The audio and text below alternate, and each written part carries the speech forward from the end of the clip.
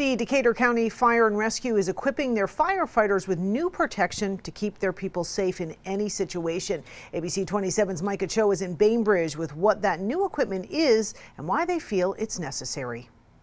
After the shooting of Captain Justin Bedwell of the Decatur County Sheriff's Office, Fire and Rescue looked at that situation as to how to keep their first responders safe during active shooter situations.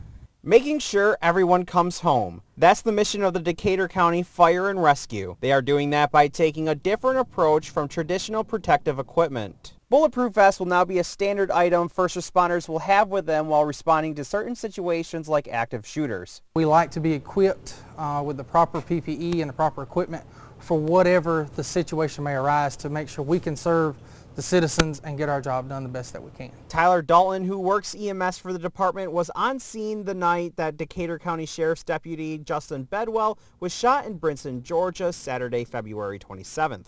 Providing services for the police on scene, Fire and Rescue didn't know they were still vulnerable while working the scene that night with the gunman still on the loose. After the shooting, the department decided it needed to protect its people during active shooter situations, announcing on Facebook that they bought their first ballistic vest.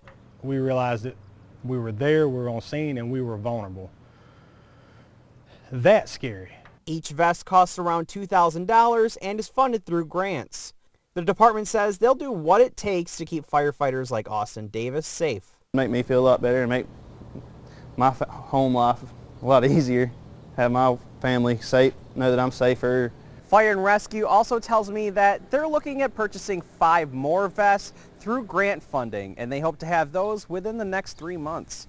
In Bainbridge, I'm Micah Cho for ABC 27. And the organization that helped fund the first vest was Woodmen of the World.